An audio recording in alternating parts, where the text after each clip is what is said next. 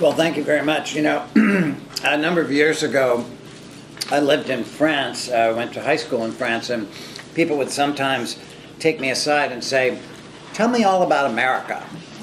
And their interest was genuine, but it was a little hard to know where to start. And I feel that way a bit about the new economy movement. All of you have a connection to different pieces of it. And what I'm going to do is offer up a couple of observations about some of the structural questions that we're concerned with, and I know you're concerned with, and then tell you a bit about what the New Economy Coalition specifically is doing, so that you have a sense of where our activity is focused. In a way, this is like the trailer for the New Economy movie, or maybe you can think of it as a web page where we can go back and click on different things that you want to talk about in greater depth. I don't expect everyone to know everything that I refer to, but I want to give you some sense of the extraordinary breadth of what is happening. The headline is that I think we're in the midst of a moment, an emergent moment, when hundreds, if not thousands, of new approaches to the economy, to politics, to technology are bubbling up all around us, partly in response to people's very deep sense that there are structural, systemic difficulties that we are running into and that are making themselves manifest all around us. And we may not all have a sense of how they connect. That's part of the challenge. But we are seeing more and more evidence of this. And the good thing about the United States is that people tend to be very pragmatic. Once they've identified a problem, then they're immediately asking themselves, well, what's the origin of this problem and how can we fix it? I'd like to start with a little bit of good news. I've been in the field of environment, corporate responsibility, corporate accountability, investment, all of that for a very long time now. And some things have happened very quickly. I'm not going to go into them in great depth, but if you're not familiar with this, it's worth having a bit of a sense of history. And in addition to the various innovations that have taken place technologically around the environment, there has been an extraordinary shift in the thinking of universities, of businesses, of a whole variety of people. And the organizations that I was involved with, Ceres is a coalition of environmental groups and big investors. When it first got going in 1989, around the time of the Exxon Valdez accident, no businesses were interested in environment and sustainability except as a compliance question. And that has changed dramatically now. And we can debate what they're doing, how much they care, whether it makes a difference, and so forth. But the sheer volume of activity now from the larger corporate sector is quite incredible. Not that long ago, there was no discussion and no idea about how to measure sustainability. And now we're seeing an explosion of people trying to figure out how to actually measure this for different entities, whether it's for governments or regions, or particularly for corporations. I was the co-founder of the Global Reporting Initiative, a very big international organization. If you're not familiar with it, I urge you to become familiar. It is a standard-setting body to help corporations figure out how to measure and disclose their sustainability performance. And again, we can discuss in greater detail what its limitations are, where it needs to go, and so forth. But now 3,000 multinational companies use this. It's required by governments around the world. And that's something it was really hard to imagine even 12 or 14 years ago. I just got back from France. There is an organization called the International Integrated Reporting Committee, and this is asking at really the highest level globally, what is the relationship between financial measurement and disclosure and sustainability measurement and disclosure? We now have corporations and others who are doing two kinds of disclosure, and there's really a fundamental issue about how they go together. And the alphabet soup of all the groups that are involved in would alarm you. But it includes all of the big accounting firms, all of the big securities associations, the International Accounting Standards Board, the Financial Accounting Standards Board here in the US, and they're all asking some very fundamental questions. And one of the most interesting questions, which we're not going to discuss unless you want to come back to it, is what is the purpose of a business in on a planet where we are becoming increasingly resource constrained? And the core discussion that's taking place is can we reconceive of a business not as a mechanism that simply sucks in financial capital, churns around various activities, and then spits out financial results, which has been sort of the core model of capitalism for a long time, but instead asks, let's think of all the different forms of capital that are drawn in, the natural capital, social capital, intellectual capital, that are drawn in from the stocks that are available to a firm and then churned around, and then they have outputs. In some cases they are enhanced, in some cases they're depleted. But if you can imagine what would happen if all the big accounting societies in the world decided that they wanted to create a system that actually measured the inflow and outflow of these different forms of capital, that would change fundamentally how we conceive of investment and business in the world. So that's happening very rapidly. Now the bad news, I want to mention 2 or 3 other quick things. Bloomberg, which is sort of the beating pulse of the investor system, now puts sustainability information on all its consoles that people are, and a lot of analysts don't know how to use it and they don't know if it's important, but now that's information is available, and if you're a company that's not putting out information, you start to feel it because there's a long row of blank things on your Bloomberg screen, and that feels very bad. So there's now an incentive. There are all kinds of other groups that are stepping forward to ask fundamental structural questions. There's a very interesting book, and I'm going to be referring to a whole bunch of books that you might find interesting by a guy named John Elkington, a leader in sustainability in England, and he wrote a book called Zero Knots.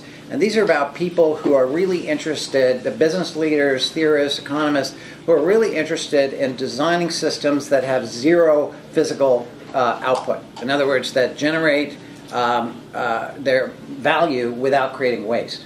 And this is a significant movement now that people are looking at all over the world. If you go and you type in sustainability into Google, you're going to get 111 million hits, which is also something that may seem normal to you now. It was not true just a few years ago.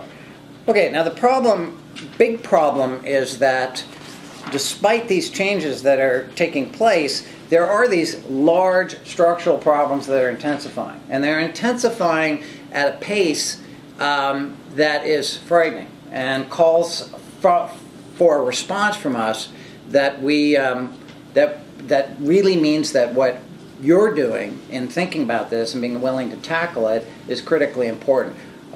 One of the overall themes of the whole new economy movement is the invisibility of certain problems and the invisibility of certain solutions that are emerging.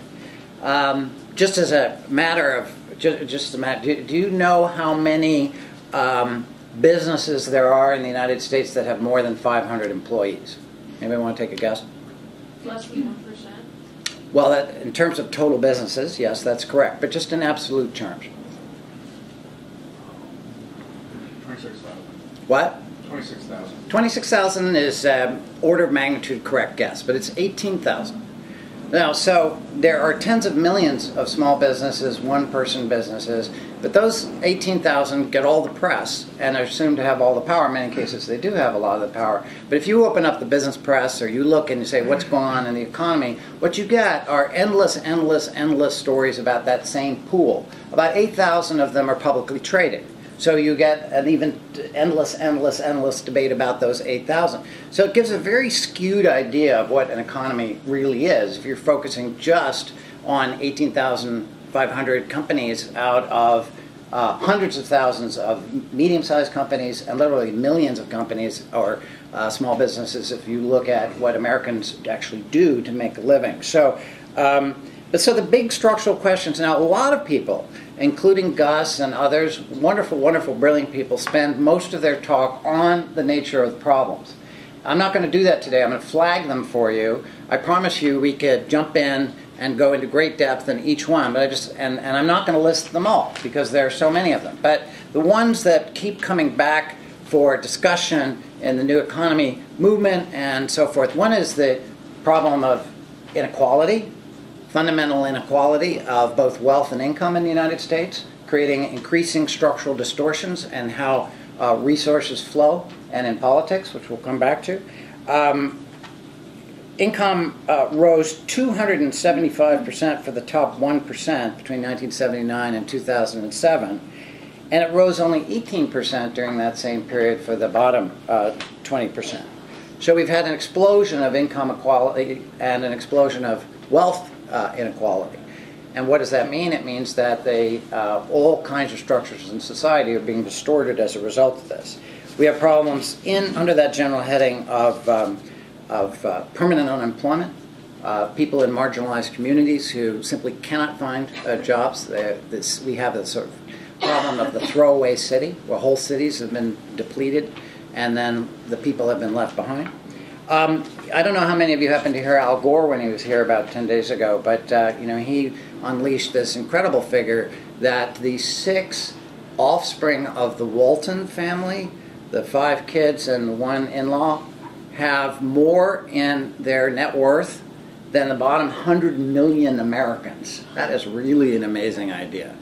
And you don't have to feel one way or the other about the personalities of these people to realize that there's a structural problem. So there's inequality, there's consumerism. We could talk a lot about consumerism. We're kind of trapped in a sorcerer's apprentice problem that consumer activity is 2/3 of our GDP. And so we're constantly being exhorted to buy more stuff, and yet the problem is that the endless pursuit of more stuff is itself part of the problem, both in terms of resource use, in terms of all across the, I'll stop there, we could go on for a long time. Unlimited growth, the idea that you could have unlimited growth. I'm sure that Neva dealt with that when she was here, but this is being drawn more and more fundamentally into question. Paul Krugman, who's not normally a radical on many issues, has really raised the question of whether 3% growth is going to be possible for the United States looking forward. One of the most interesting things I heard was an interview with Jeremy Grantham, one of the major hedge fund people, Grantham, Mayo, and Osterloh here in Boston, gave a wonderful, disturbing, but wonderful talk about the limits to growth. And he used the analogy that if you started with a cubic meter of stuff around the time of the Egyptians and it grew at 4.5% per year, at this point the volume would equal the volume of the solar system. So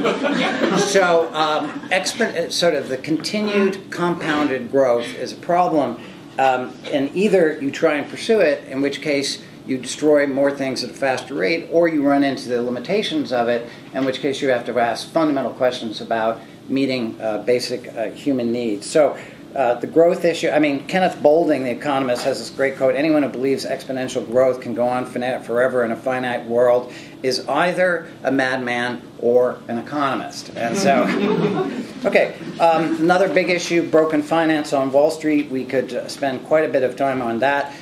We really have shifted from a system that invests capital in real things, in the real economy, into a kind of casino mentality. And the casino mentality is really incredible. It's like, if I bet and I lose, then you pay. And that tends to encourage betting. And we could go into, if you're interested, we have had multiple collapses. It isn't just that we had the subprime lending, collateralized debt obligations, all the different issues that have caused wealth to disappear, but we've been through 3 of them in the last 15 years. And, each gets bigger than the last, so it tends to wipe out. But in the early part of 2000, we lost $4.3 trillion in wealth in the United States because of things like, the dot-com bubble, tech bubble, the collapse of WorldCom, Enron, companies that may distantly appear in your memories. What that has meant is that median wealth in the United States has fallen. Median household wealth has fallen from $126,000 to $77,000. So what that means is half the people in the United States, if you add up everything they have, their homes, their cars, everything that they've built up, they have less than $77,000, and that includes their retirement income. So that's a really scary problem. If Wall Street can strip and redistribute in such an effective way. And then, again, I'm sure Neva talked about broken economics. We'll just pass over that quickly, but the idea of GDP, efficient markets, all the things that no longer actually allow us to map what's really happening. I don't know if there's a very old movie called Around the World in 80 Days with David Niven, and David Niven is determined to make a race, get all the way around the world, and as he comes across the United States, from the United States across the Atlantic, he's in a ship, and he realizes the ship isn't going fast enough. So what he does is he tells the captain that he has to tear everything off the ship except what the actual boat keeping itself afloat, but everything, every chair, everything, and put it in the furnace so it'll go faster. And I think that's a great image about what we've been doing. In other words, burning fundamental capital, stripping down what we have in order to go a little bit faster to win some kind of crazy race. And so that's a real problem. And then broken democracy. I've been involved in politics for a long time, and we have seen a real deterioration in how politics works in the United States. Now, okay, so that's the quick overview. Now, the new economy, there are some people who approach all this and they begin to adopt apocalyptic thinking. You know, that the only thing that's going to happen is something awful. And you see that on the right and you see that on the left. And I suppose that anyone who goes down that path can present plenty of evidence. I don't want to go down that path because I think it's disempowering. I think it strips people of the opportunity to really engage. But it's a deep strain in America right now is that this is all headed off the cliff, and there's enough evidence to that for us to worry. But there's an alternative element, which is we can do this better. And the names, you know, we've compiled names: new economy, solidarity economy, sharing economy, resilient economy, gift economy, sustaining economy, provisioning economy, restorative economy, regenerative economy, caring economy, and collaborative economy. The interesting thing is when you think about that, they're all kind of related. I mean, you sort of know what they mean, even if they're not really clear. What it means is a system where the inputs and the outputs are somehow balanced to meet real human needs, and not simply a system tearing itself apart and tearing the people in it apart. And there's an interesting quote in an article by a gentleman named Ethan Miller. He talks about this isn't about coming up with a single theory that everyone's going to embrace and then we're going to get it right. And then we're all going to adopt it and we're going to get it right. He talks about, in his case he uses the term solidarity economy. He says, beginning from a core belief that people are deeply creative and capable of developing their own solutions to economic problems, and that these solutions will look different in different places and contexts, a solidarity economy approach seeks to make existing and emerging alternatives visible. See, there's that visible again, so we can see them and take hope and learn from them. And then to link them, to go on, in mutually supportive ways. The core idea, he continues, is simple. Alternatives are everywhere, and our task is to identify them and connect them in ways that build a coherent and powerful social movement for another economy. In this way, solidarity economy is not so much a model of economic organization as it is a process of economic organizing. It's a process that we're engaged with, and it is not a single vision, but an active process of collective visioning. So the gerund is important here, that it is a process that we commit ourselves to and through which we discover a range of activities. Now, again, I'm just going to mention that this is Ethan Miller in his article called Solidarity Economy, Key Concepts and Issues, and I've forgotten the name of the book in it, but you can find it on the internet really quickly. It came out in 2010. Now, maybe we can come back. I have some great members of the New Economy team here, and we can talk about areas in which these kinds of innovations are taking place. But we know that these innovations are taking place in the whole food system area. And some of you may know far more about that than me, but there are really interesting attempts now to rethink how we get from farm to table. Energy. All the different ways in which people are rethinking either saving energy, retrofitting, to new forms of public utilities, to new forms of distributed energy, a lot of creativity on the ground. Some of you may be familiar with the work of Jeremy Rifkin. Jeremy Rifkin just came out with a new book on distributed energy, which he compares to a system developing comparable to the internet, where you actually develop localized sources of energy and then you redistribute it very rapidly without having huge centralized power plants. Business. There are business groups now that are really tackling new things. The Business Alliance for Living Local Economies. I was on the phone yesterday with their wonderful executive director, Michelle Long. There are 30,000 small businesses working on projects. The American Sustainable Business Council is working on all different kinds of new policy recommendations for state and federal level. And that's leaving aside all those other businesses who are stumbling forward in the general area of sustainability. Finance. People are exploring new forms of finance, public banking, community currencies, community development finance initiatives, of which there are already 950 in the U.S. There are 7,600 credit unions in the United States, which is a different form of finance. And then new forms of job creation, new forms of land and housing arrangements, especially the notion of the land trust, and then governance. People are really interested in exploring alternative forms of governance. One of the ways to think about this is that if capital has taken over our democracy in certain ways, what Al Gore said the other day is that democracy has been hacked, which is an interesting way of putting it. If capital has hacked democracy, one of the challenges we face is how can we reintroduce democracy into capital? And I think and there are many interesting organizations developing and that people are exploring: cooperatives, land trusts, local venture capital, B corporations, all kinds of issues around the retention and leasing of public lands, hybrid public-private firms, and so forth. The other thing I want to mention, those are by topic, food, finance, and things like that. But there's also regional areas, ecosystems where people are coming together to work and to try and understand each other to create the interconnected web that is an economy. And so really remarkable things happening in Vermont, where you have all different kinds of groups working on all of these pieces and realizing that in a state with 600,000 people, they can really make some progress. They have the support of the governor, the support of the former treasurer, who's now the head of the Secretary of Administration, and they're trying to put together what would a new economy look like in terms of policy, practice, markets, investment, funding in a particular region.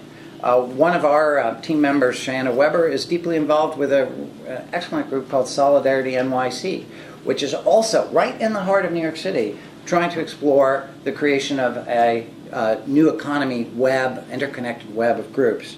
And there are many other places in Maryland and Oregon and so forth. I don't even know all of them. I'm still, I've only been in my job less than a year, and I feel like I stumble across a whole new ecosystem of new economy activity every time I come out. There's activities in Boston right now, and some of you may be familiar with that. We can come back to that.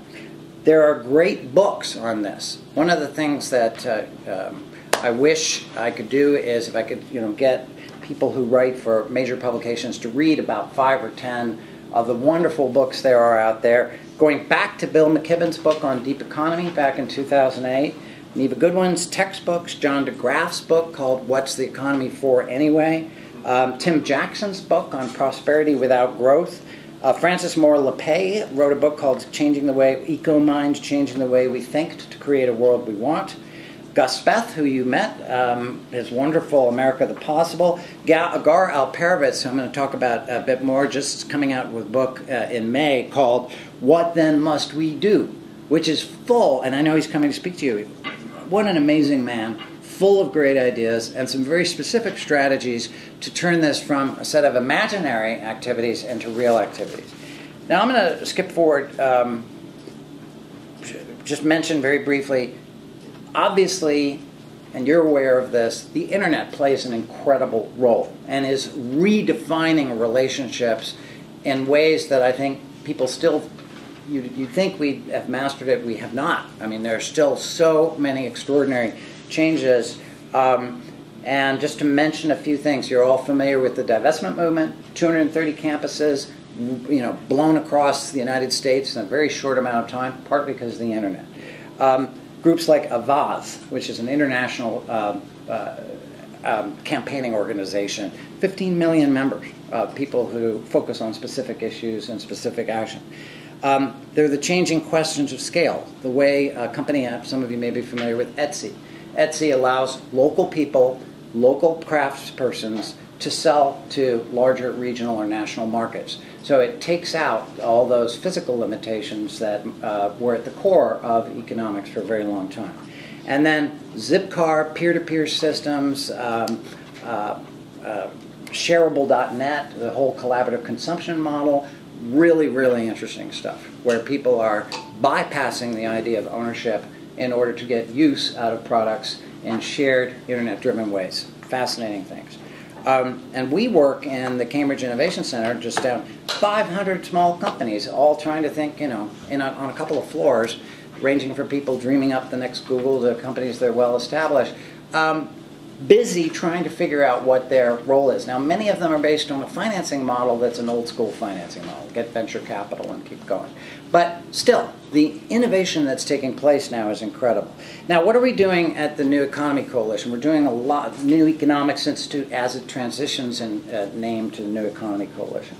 Well, first of all, we're developing networks, and we had an incredible college conference at Bard College last June. We had 300 organizations there, and one of the things that was most exciting was that people showed up and they said, oh my God, I had no idea there were so many other people doing similar or even different things. And speaker after speaker after speaker got up and said, the new economy is not some distant thing in the future, it already exists, but we're not visible to each other. We need to figure out how to work together. And the phrase that I used in my stirring speech was that we can see the forest because we are the trees. I mean, the trees that are growing up right now. So that was exciting. And one of the questions that we struggle with every day is how you take that richness of a community and how you help people see each other and support each other in new ways. And we're a small organization, relatively new, but we are thinking of all kinds of cool things. Now, we combined with the New Economy Network, which was another similar group, so we've now merged. The outcome of that is the New Economy Coalition, and they had a membership group. We're doing these student summits, this our campus network project, which I don't know how much of you know about it. MIT, of course, we're delighted that MIT is part of this process. When we put out the RFP for this, which was during exam week, we put out the RFP, and we got 72 colleges and universities across the country looking for our relatively small grants so that they could launch a discussion of the new economy on their campuses. And these were not all Northeastern. They were from Northeastern schools. They were from around the country, from Arizona, from North Carolina, from Hawaii, from all different kinds of places. There was a hunger that we immediately became aware of that's very exciting, and that we hope this year's New Economy Campus Network activity, and we have the organizers, NEI organizers here today, we can talk about that. We hope that will expand. We have a convergence, which is where we're going to bring student organizers from and community organizers from those events and to meet in New York City, about 300 people, to meet with new economy leaders so that we can plan 2013, 2014. This is, when you're talking about a movement, what you want is momentum, and you want interconnectedness, and you want people to already, even when they're doing A, to be dreaming about B, and to be imagining C, and to have a good idea of what they'd like to see when they get to D. So, we're doing that. We are hoping, and this is something that hasn't been fully discussed by our coalition, which is still in formation, by our board, we're hoping to do some kind of all-in New Economy Action Week or New Economy Week in October. One of the things that I've been saying is that Columbus Day has kind of lost all meaning. It's a highly contested holiday. I would love us to reclaim that period, that Columbus Day, and talk about discovering the real United States, what's really going on, and have every group that sees itself as a new economy group do programming and make itself visible in the same week. We can come back and talk about that, but imagine what that would look like if everybody acted at the same time, and they all went, like at Bard College, they all went, oh my God, I can't believe I had no idea this was all there. And then we want to be thinking about 2014. There's also, as we are trying to figure out exactly how to connect to these important local organizing efforts, on the ground grassroots efforts, whether it's in New York City, whether it's in Boston, whether it's in Vermont. So I'm just going to wrap up here by reading, just mentioning a couple of the strategies that Gar talks about in his book, and then I hope you will discuss with him. But he, one of the things that's great about Gar is that he has a clear vision of where he wants to go, but he doesn't imagine that we're going to get there without a lot of hard work.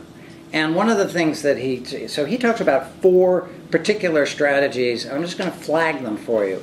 One is about the system strategies that democratize wealth. And he refers to this as evolutionary reconstruction. So this is creating institutions in local communities that have more democratic control or more democratic input in the creation of models that provide goods and services. And he discusses that at some length. He also discusses the importance, when you look at it nationally, of what he refers to as a checkerboard strategy. You're not going to pass one law. You know, Washington is really fundamentally broken, and there's so much resistance built up there. But if you pass things, if you start to create things in a sort of checkerboard pattern, then you don't have to look very far to look over and say, oh my gosh, this is happening just next to me. Why can't I do that where I am? And then you can start to fill in that checkerboard or hopscotch across that checkerboard because of these growing ecosystems. Here I'm mixing my metaphors. A checkerboard of ecosystems. So that people begin to see the realities and it becomes visible again. He talks about crisis transformation, and this is something very important and that you really need to flag. When you get to, involved in movement building for 30 years or so, 35 years, what you see is that there are moments when everything blows up and everything goes up into the air for a little while, and it really matters if you have an idea of how you want it to come back down. Now, we had the Dodd-Frank bill, and frankly, we, as a movement, sustainability, were not adequately prepared for that. When it all blew up in the air and Congress was like, oh, quick, what ideas do we have? Let's put in, what are we going to require companies to do? And, they threw in things like conflict metals. And they threw in whatever they could find or whoever brought it up. But there was not a comprehensive vision of the new economy or sustainability that could be brought forward in that moment of crisis.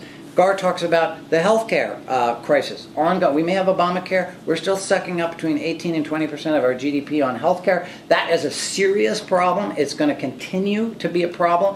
And at some point, there is going to be a crisis around it. And we need to be prepared to speak to that, to what a system that is no longer driven by insurance companies and so forth might look like. Similarly, banking. I mean, virtually everyone who studies the banking system knows that banks have gotten, particularly big banks, have gotten bigger. Elizabeth Warren did a wonderful job the other day grilling people, saying not only are they too big to fail, they're too big for trial. Even when they break the law, they no longer get put on trial. So we have to be ready for that. And then he talks about displacement, which is that as new alternatives emerge, then people can turn to them in their consumer choices. Mayors can turn to alternatives in their local communities rather than having to buy from some dominant or be under the pressure of some dominant force. So wealth democratization, checkerboard, crisis transformation, and displacement, all really interesting ideas. So I'm just going to wrap up with another quote from Kenneth Boulding. He said, the human condition can almost be summed up in the observation that whereas all experiences are of the past, all decisions are about the future. And it is the great task of human knowledge to bridge this gap and to find those patterns in the past which can be projected into the future as realistic images. And I would add, to innovate, so that we're not just taking received wisdom and projecting it forward, but that we're actually inventing a future that we want. You may think this is a big task. Humanity has faced big tasks before. This is why the people who are engaged with new economy work, as tough as this is, I think often come to feel that this is a moment of historic opportunity and really a historic privilege. And every single person in here can make a contribution to this, a unique contribution to this.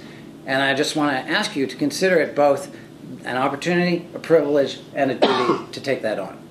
Thank you.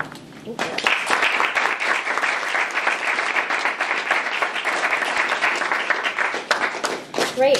so we can open it up for discussion now. Feel free to direct questions to Bob about his talk, about anything you have still lingering, and also feel free to respond to your colleagues' questions. And also, could I just ask my team members from the New Economy Coalition to introduce themselves? So, Farzana? My name is Farzana, and I'm the online communications intern working on social media with Eli.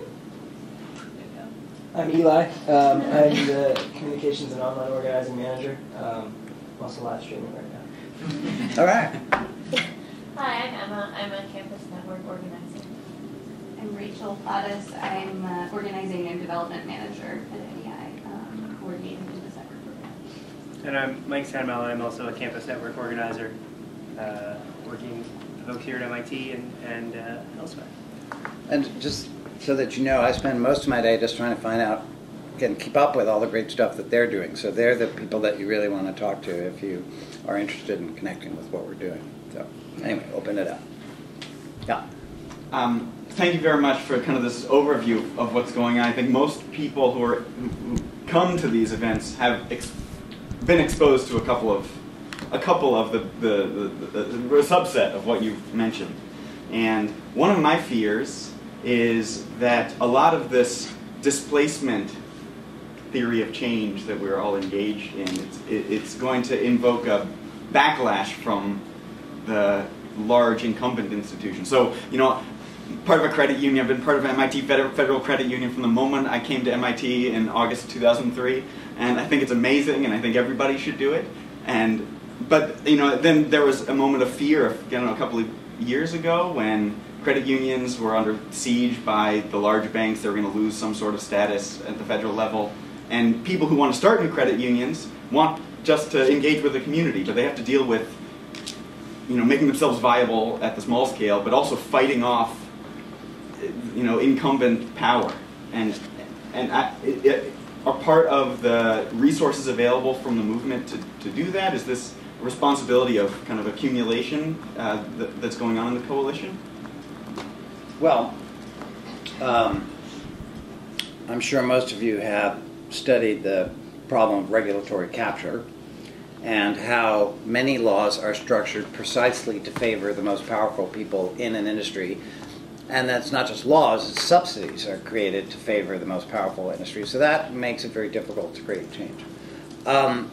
There's no easy answer to your question. That's why it's a struggle. But at the same time, you do see things that start to change, and that one of the things about being part of an existing power structure is that you tend to be very comfortable where you are, and you're not worried about people coming along and doing anything differently. And so I can tell you I've been involved in a number of major national and international movements where the sort of powers that be, the powers that defend the status quo, are just caught off guard. They're caught, you know, things start to bubble up, and before they know it, it's kind of gotten out of hand. And then they try and suppress it, but it can be hard to do. So I think that's kind of what we have to do. There's, you know, I'm frustrated by the invisibility that I mentioned, but it's also, in a sense, tactically an opportunity. Like, let's get as much stuff done before anybody starts paying attention to it. And then they'll all kind of wake up and go, hey, when did this happen? The other thing is that you have to allow for some people to make the calculation, and this is a tricky thing, that they, you know, if they can't beat it, they join it. And then you face the problem with these immense allies saying, oh, we're a new economy too. I was talking to one of our people today, you know, if we have this new economy week, what happens if Bank of America says, you know, we're new economy too? But that's a danger that, I mean, this is the nature of social and economic and political change, is that you get into that struggle. I had a lot of involvement with South African debate and divestment movement. I wrote a long book about it. And one of the ironies was that after fighting the idea of South African divestment for years, some of the banks, when they finally saw that it was tilting away and that they suddenly, same bank, within a few weeks, suddenly put a big ad in the New York Times saying, are you looking to invest your funds in a South Africa free fund? Join our South Africa Free Equity Safe Fund. We are the leaders in this field. So they completely abandoned all their resistance, and they switched over to wanting to benefit from it. So it's a puzzle. I don't know if anyone wants to add anything to this. Yeah. It's reading Clay Christensen's books about disruptive innovation seems very parallel to what you're saying, which right. is and a lot of times the big organization is toppled by the small starting thing that looked insignificant to them. They were ignoring it, and sometimes they pick up on it, sometimes they don't. IBM happened to pick up on the personal computer because somebody designed the spreadsheet program for it, and IBM said, "Oops, I guess we better make one." But that's unusual in a lot of cases. The big industry, you're right, disappears because it can't figure out what to do until it's too late. Clay Christensen is a really interesting professor at Harvard Business School, for those of you who may not be familiar, writing constantly about disruptive technology. Yeah? So I have a question kind of building on Jonathan's, looking at GAR's strategies. So it's around crisis transformation, and I think this is something that I've thought about a lot. So you were saying earlier that unlike the kind of old economy movement, which has a very hegemonic dogma basically about how the economy works and a very coherent theory, that the new economy is this kind of process of becoming, and it's all of these different experiments, and it's decentralized in a sense, and that's part of what's different about it. So how does the movement come up with the thing that can be offered in the moment of crisis transformation that's coherent enough to replace the previous paradigm, when part of the whole zeitgeist of the movement is that it doesn't have a kind of monolithic ideology like that? Yeah, no, it is, exactly. Again, no easy answer, but I think what you want to be doing is incubating as many great ideas as you can. One of the reasons we're making the shift from New Economics Institute to New Economy Coalition is that we began to feel that there were a lot of institutes working on great stuff. We had 27 institutes and think tanks come to the Bard College Conference. We had 56 university programs focused on different pieces of this. So it's a really excellent question, but it's not something that you can answer by saying, oh, we're all going to rally around one think tank and we're going to support them. What you have to do is just keep, the biggest problem is people not asking the question that will really drive change. Pessimism or sort of depletion of hope is a strategy to preserve the status quo. So that's why having people say, no, we could do it this way, we could do it that way, we could do it that way, and trying to get it off the ground is so incredibly valuable. And I think we could take a page from some of the, let's say, internet entrepreneurs who are thinking about one very narrow form. We need an increasing form of movement entrepreneurs who say, let's pull things together and tackle this. I'm sensing that. Rachel, you might have something to say about this. But the only thing that I would add is that I think we struggle with this a lot when we talk about things like mapping the new economy, right? Because at that point you're charged with coming up with criteria about what it is and what it isn't, and that has happened in as many different ways as there are maps. But I think one of the ways that it's been most successful is to sort of say, these are the values that we would like to uphold in our new economic system, and it's up to you to self-identify as being a part of that. And I think that that's an incredibly important piece of movement building, is empowering people to self-identify.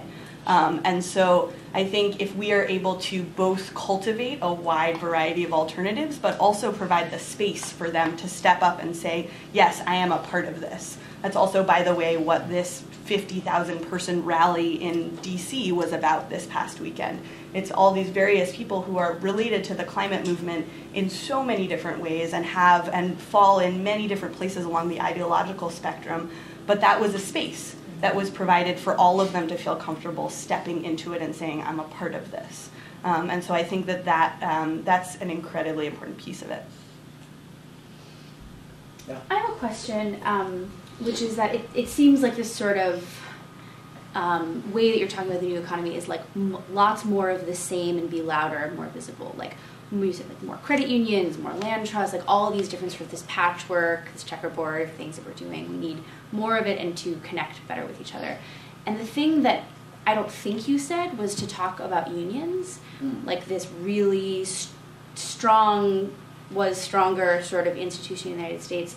And it seems to me that it's sort of a paradox because unions are out there to support their members, and if their members, like for example in New York City, big clash about unionizing fast food chains, because if you have a unionized fast food chain, yay, people who work in the fast food chain, but then that union is going to go to bat for that fast food chain. So all of a sudden you have this whole group of people that are maybe natural enemies of the food chain, or of the fast food chain, but who are then advocating for it in it, so they can keep their jobs. Same thing happens with unions in the nuclear, building nuclear facilities, very high-paid jobs, for example. So I'm just curious sort of what your approach is to engaging with unions. Well, I was part of a really interesting conversation organized by a wonderful union leader named Joe Uline, who's head of something called the Labor Network for Sustainability. And his mission, he used to be the director of strategic campaigns for the AFL-CIO, and as that he was at the pointy end of the stick of so many major debates.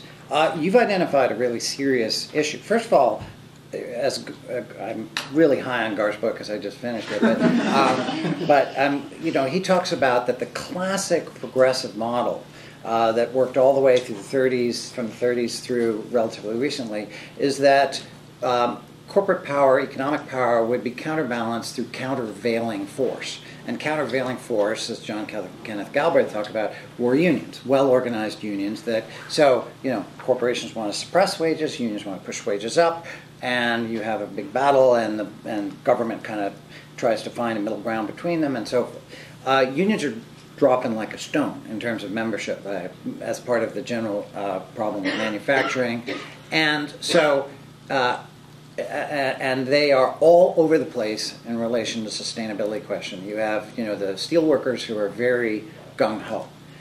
You have I was surprised that the really key example of what you mentioned were the mine workers. And the mine workers who want to defend the mining, the fundamental support for mining communities that represents the difference between total impoverishment and some kind of standard of living, but also means continuing to churn out large amounts of coal. Here's another interesting statistic I just looked at. Do you know how many coal miners there are in the United States? There's only 82,000. Which to me sounded like a small number of people distributed over a wide number of states. The largest numbers in West Virginia, there are 20,000 people. But if you think about that, a huge piece of the climate debate is around what do you do about these 80,000 people? And it's not an insubstantial problem.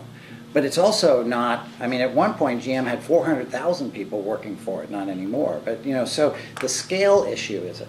So I think there's no way around this but really serious dialogue.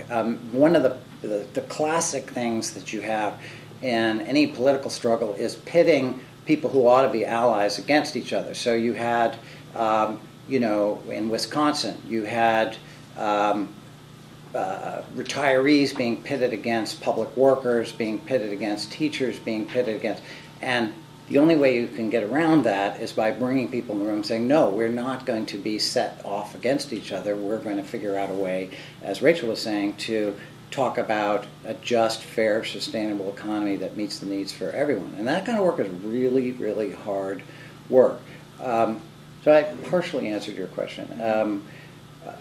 Unions are struggling now to redefine their role and particularly to rethink the role of work in the new economy. As productivity rises and the amount of available work goes down and fewer people have the opportunity to get jobs because we now can make things with machines, or we can export them. This is a really fundamental question. Union bargaining power drops. Union membership drops. And so that's a long, I don't know the answer to that, but you put your finger on a key thing. So I'm particularly interested in Anna's question, so I'm going to come at it again, maybe from a slightly different angle, just because I'm interested. I'm interested in pushing kind of the envelope. Sure. So in the documentary Food Incorporated, they're interviewing the CEO of Stonyfield Farms. Right. And so it's a big organic deal, things are really good for this company, and then there's a lot of people who are critical of the CEO because they decided to sell to Walmart. Right. Everybody hates Walmart in the business. And so some people see that as the organic movement, you know, the farm to table movement being co-opted by this giant organization that nobody really likes. So, I mean, I kind of see this as an analogy to the unions in fast food. It's true. Dilemma. Whole Foods too. Right, right. This is happening all over the place. And so, kind of referencing what you were mentioning a little earlier, you were saying there's some people who see it as like, we have to do as much under the radar as we can before the big guys notice, and then we overthrow them. You know, that might be one way to think about it. But another way to think about it is, you know, reaching your hands across the political aisle and like combining, or collaborating with the people who you may have been opposed in almost all situations. So I guess my question from a different angle is, do you see the direction the new economy is going as eventually collaborating with the other side, the old economy, or is it really going to be like an overthrow? What's the other side?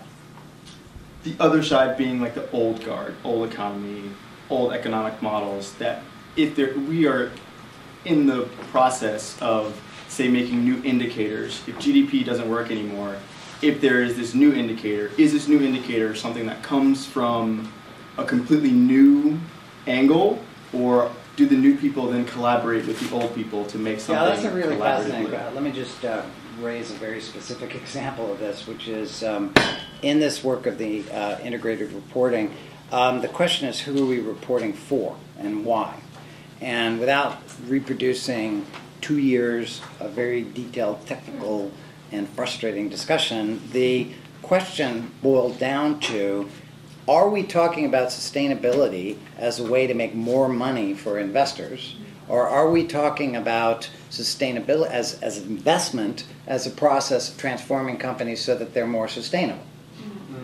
And you know, that's like, who is in the driver's seat, capital or the planet, so to speak, sustainability. I don't know if you remember Inconvenient Truth. Al Gore spoofed George Bush, who was talking about the trade-offs between the planet and economic activity, and he said, you know, and he had a visual, and it was the visual of a balancing weight, and on the one side was the whole planet, and the other side was a bunch of gold bars.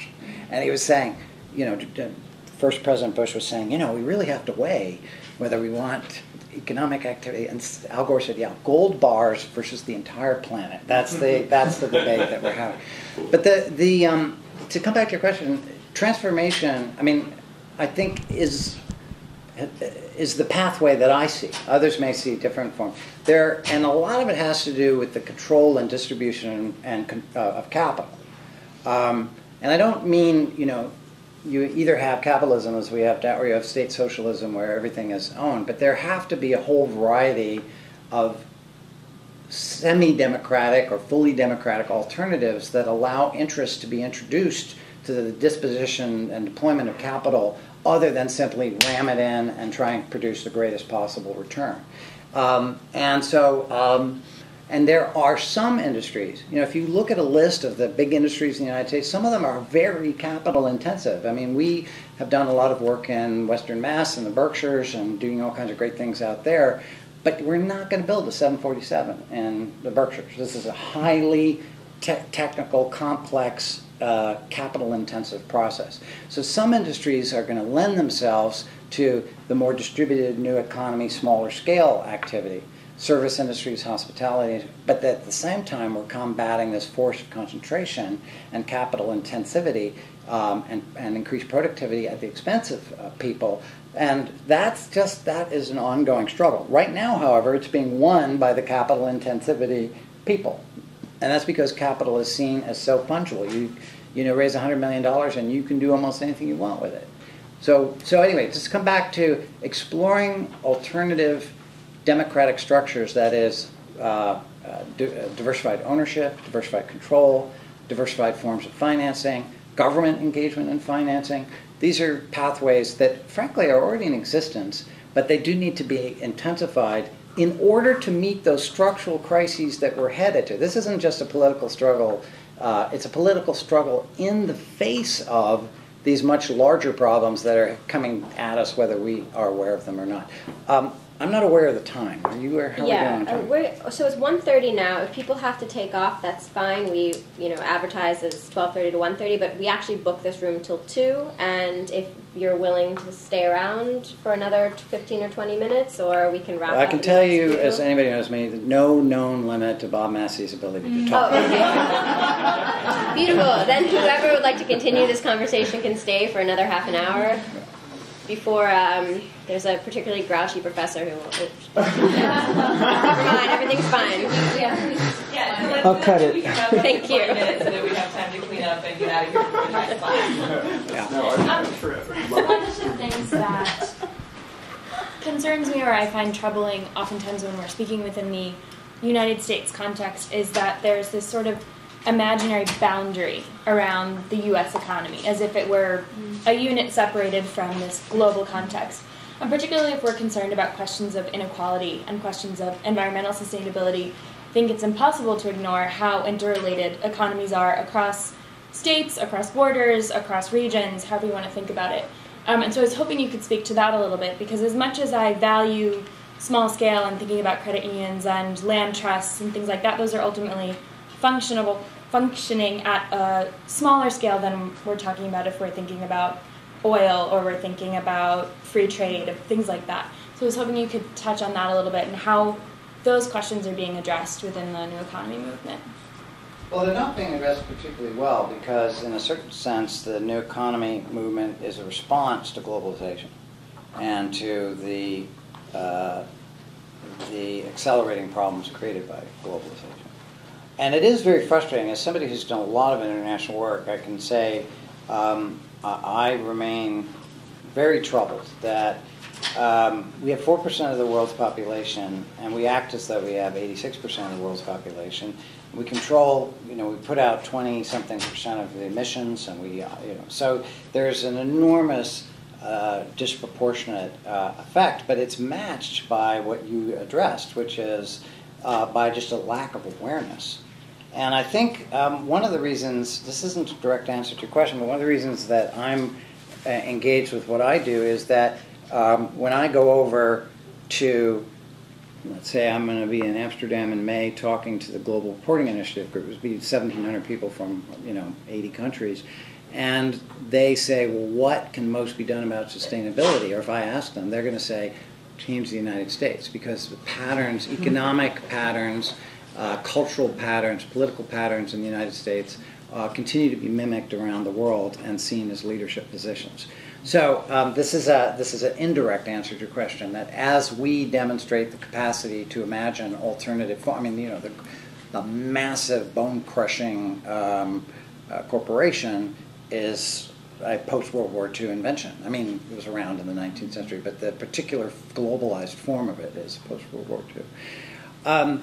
The other thing is that to return to Rachel's question about values, I mean, one of the things that has been it's a small action, but is the way in which the internet and other activities have allowed us to address international questions of justice, worker rights, supply chains, environmental consequences. So in particular industries, people, American consumers, coffee being an example, have been able to say, we are not willing just to take coffee at the absolute cheapest price. We're willing to pay a premium because we're aware we have a sophistication. This has also happened among clothing and footwear and in other areas. So the new economy, as we've been talking about today, is primarily a homegrown reestablishing a center of power and activity relative to globalized corporations operating around the world. That doesn't mean it isn't connected to globalization. It just has not been its current focus. But this is still a new movement, and particularly around issues like climate, you cannot address the climate question without immediately asking huge questions about global production and consumption. Yeah.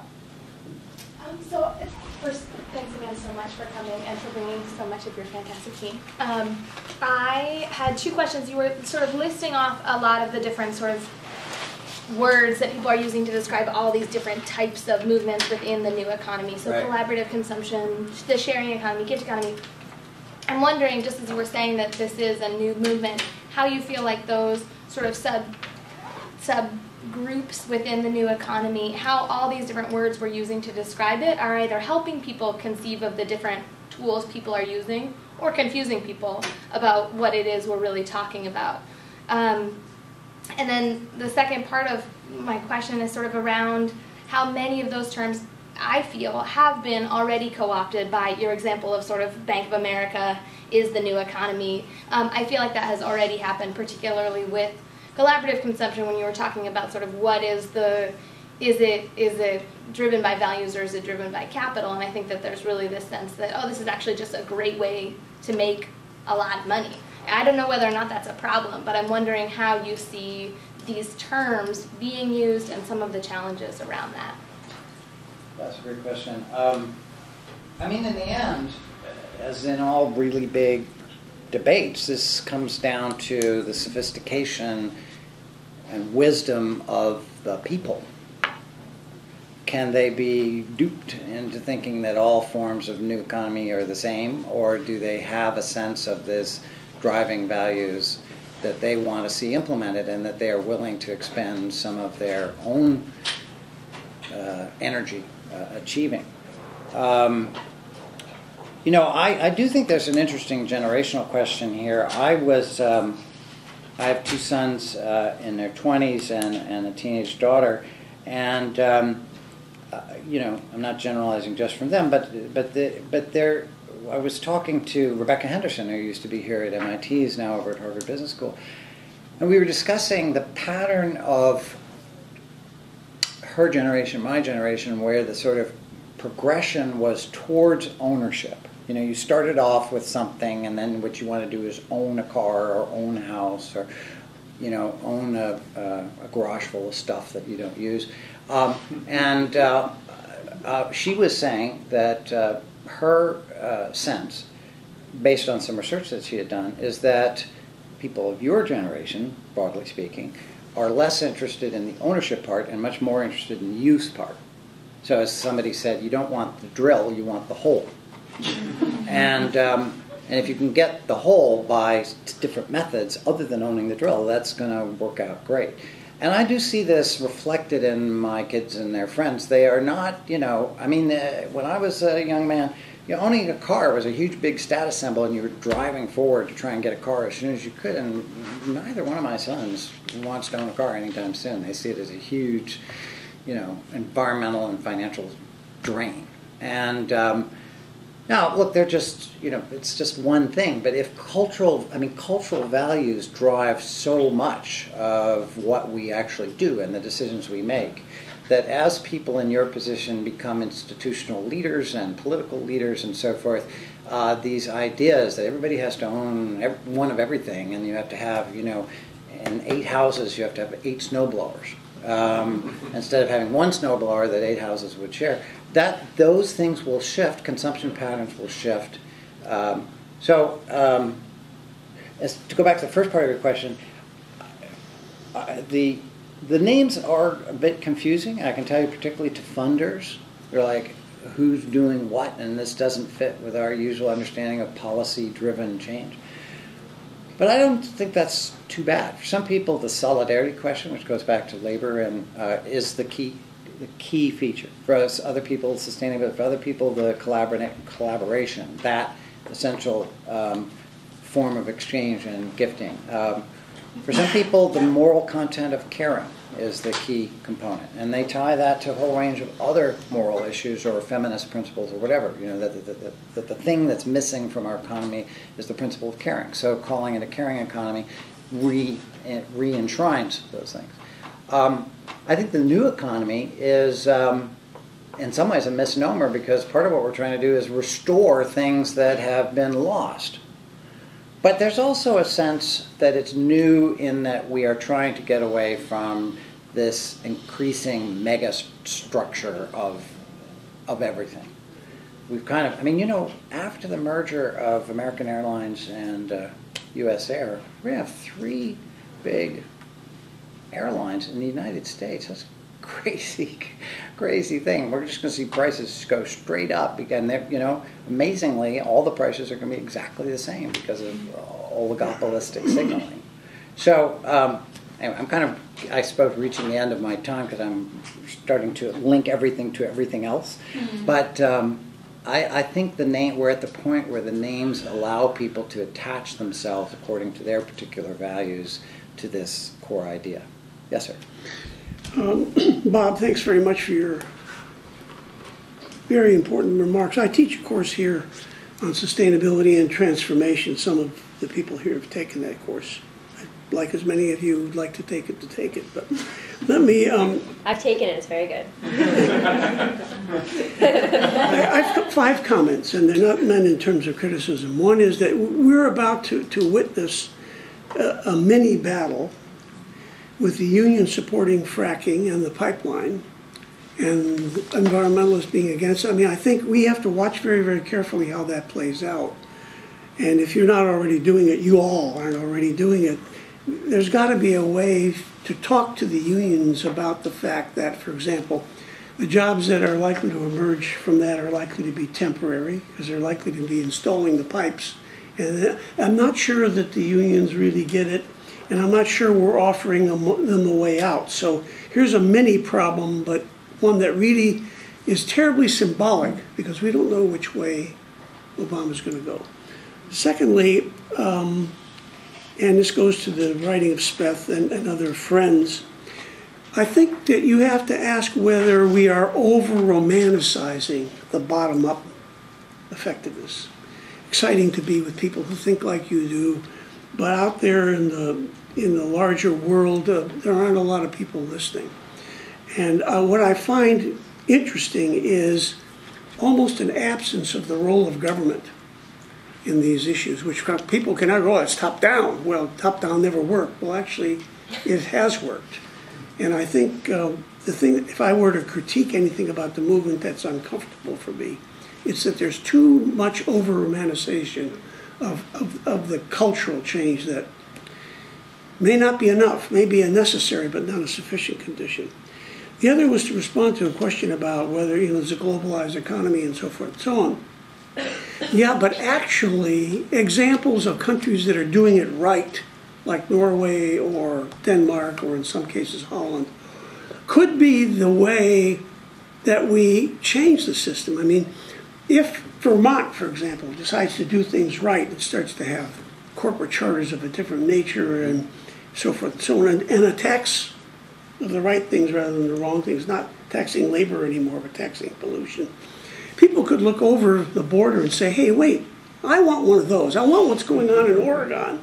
So I think, in a sense, we're nationalized. We focus on nationalizing CNN. We focus on fighting the national battle. But maybe the battle's going to be won at the regional or state level, and maybe a judicious choice of transforming Michigan or Illinois would be a much more important thing to do, because when people see that the system can work, it's not an idea, it's a fact.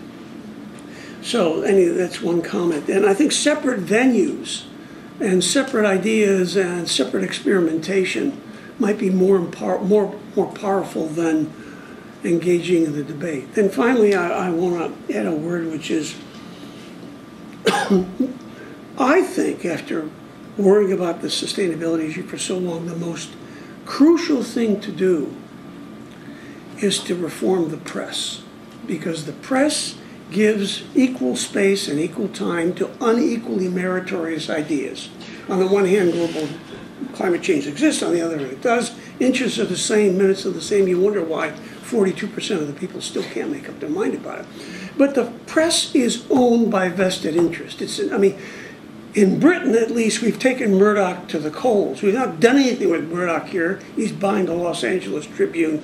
He's the monopoly power, and I mean, we don't have a left-wing press, in case any of you were under illusions.